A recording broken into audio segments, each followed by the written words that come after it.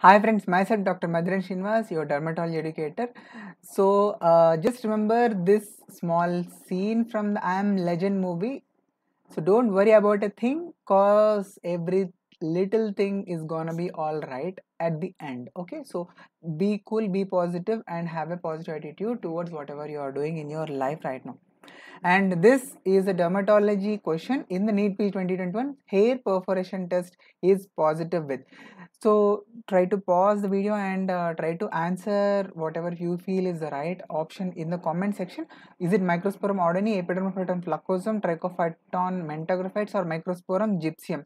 And if in case you answered it as option C, then you have made a correct answer. So before that, looking at the question and explanation, you should know that dermatophytes are three types: Trichophyton, Microsporum, and Epidermophyton. And these dermatophytes, they are going to infect and involve either skin, hair, or nails in different combinations. So that is what I am going to explain in this slide. So Trichophyton. So the name itself is going to tell you that in Trichophyton, three things are going to be infected: skin, hair, and nails. So SHN stands for skin, hair, and nails. And if you look at Microsporum, it is going to start with the letter M. So this M, because it is very close to N, so Microsporum will not infect nails. So there will be sparing of the nails by Microsporum. That is, skin and hair can get infected. Skin and hair can get infected by Microsporum. Whereas if you look at Epidermophyton again, so alphabetically M was close to N. That is the reason why it was sparing nails. And likewise E is close to H. That is the reason why Epidermophyton is not going to involve hairs. So that is, it is going to spares its Epidermophyton spares hairs. Sorry. And yes, it is going to infect and involve skin and nails. Okay. So this is very important. First, you must understand this. So with this simple logic, you can straight away, eliminate one of the options. So yes, Epidermophyton can be eliminated, but among the three, you should know that Trichophyton mentagrophytes is going to show the hair perforation test. So what is this basically? In this, the methodology is that we are going to take the test fungus.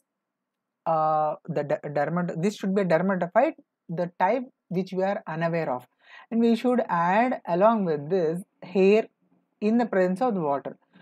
Then what will happen, if you observe at monthly intervals, we can identify these localized areas of pitting and also marked erosion, whereas those of the Trichophyton rubrum are not going to produce these pits. And you must remember that yes, these pits and erosions in the hair shaft are produced by Trichophyton mentagrophytes.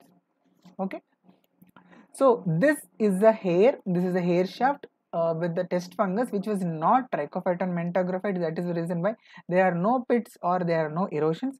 Whereas this, on the right hand side, you can see this is the hair shaft where you are able to see some perforations or pits or erosions present in the hair shaft. This is a positive test, and this is probably telling us that it is Trichophyton mentagrophytes.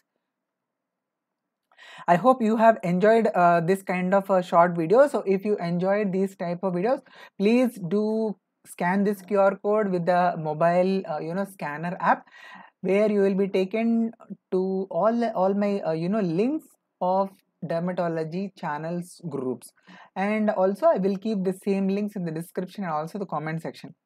And thank you so much for watching this video. If you like this video, please do give it a thumbs up, and also do share this among your friends, and also do subscribe to my YouTube channel. The link for subscription will come over here. And if you would like to watch these kind of similar videos, I will place 2 more videos here. Okay, you can check them out. And thank you so much for all your patient listening. Sarve Jana Sukhino Bhavantu. Thank you so much.